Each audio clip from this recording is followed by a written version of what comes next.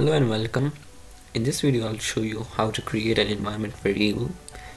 So if you are here, you already know what an environment variable is and I don't need to tell you that. So first of all, you are supposed to go to control panel. You can navigate it from the start menu and then in there you are supposed to go to the system and security. Click on system and security. In there you're supposed to go to the system.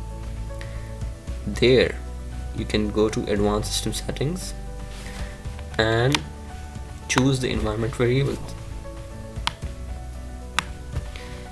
Here you're gonna create a new system variable or user variable. It depends upon your needs. So here I'll create a system variable. Both are similar, so either way you learn how to create one. You have to be very precise in creating the variable name. Whatever is the requirement by your program, you have to type it. It's case sensitive. And I'm creating one here, the name of my YouTube channel, and I have already created a data file. You can copy the path or you can go from the directory. This is the file path.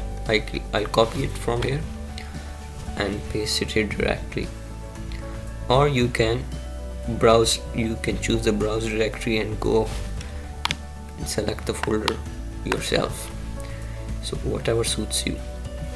I'll just paste it here. And this is the data file.